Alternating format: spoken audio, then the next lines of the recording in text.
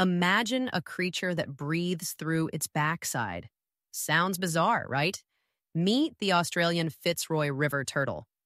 This unique turtle has a special adaptation that allows it to absorb oxygen through its cloaca.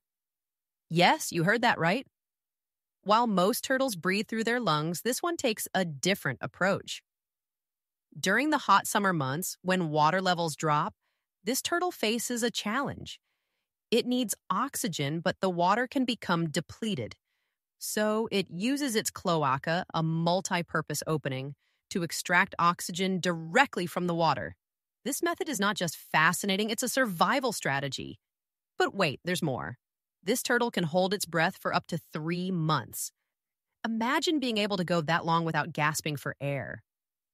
Researchers are studying this remarkable ability to understand how it can help in changing environments.